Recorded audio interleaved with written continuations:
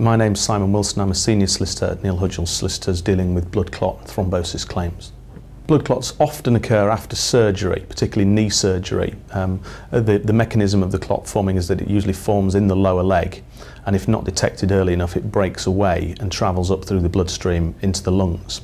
It can then form what's called a pulmonary emboli, pulmonary embolus, which can ultimately lead to death.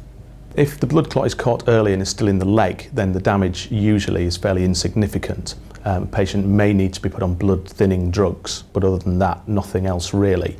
The problems occur when the clot is not detected and it breaks off and travels into the lungs. That can cause breathing difficulties and unfortunately death if not picked up early enough. It will also mean that the client will be on long-term medication after that.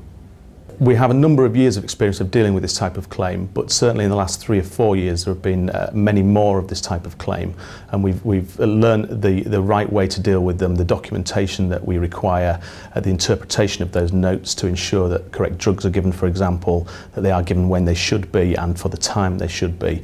It's important that whoever deals with this type of claim knows what they're looking for in order to be able to prove the claim, and I think that's something that we're very good at. These types of claim are proved by the medical records, but it's also what current practice is in terms of treatment following surgical procedures, for example. And that usually comes via NICE guidelines, National Institute for Clinical Excellence, which sets down guidelines as to how certain things should be treated, certain conditions should be treated, what medication should be given, what medication regime there should be. So it's important that we're up to date with current guidelines so that we can ensure that we're applying the right test for what treatment should be given, really. We've specifically dealt with a lady's claim recently whereby she had a hysterectomy, following which she wasn't given anticoagulation therapy, blood thinning drugs, and unfortunately, despite being a fit and healthy lady, because of that, went home, developed swelling in the calf, thought that was just one of those things really after the operation, but unfortunately it developed into a pulmonary embolus in her lung, which caused significant difficulties for a prolonged period of time, meant that she was laid up at home for a longer period than she should have been, was off work a lot longer. Liability was accepted in that case. It was accepted that she should have had medication, and a settlement has ensued. Really, because of our specialist knowledge in that field, we have developed that knowledge over the last few years. We know what to look for, we know what records we should receive, we know that the guidelines that are in place at the current time, and we know how to prove these claims. It's important that these clients are dealt with sensitively. They've been through major difficulties because of the breathing difficulties they will have had.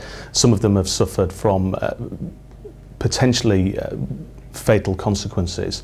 So it's important that they're aware that the person dealing with their claim can deal with it not only in a professional manner from the legal perspective, but also from a sensitive point of view in respect of what they've gone through.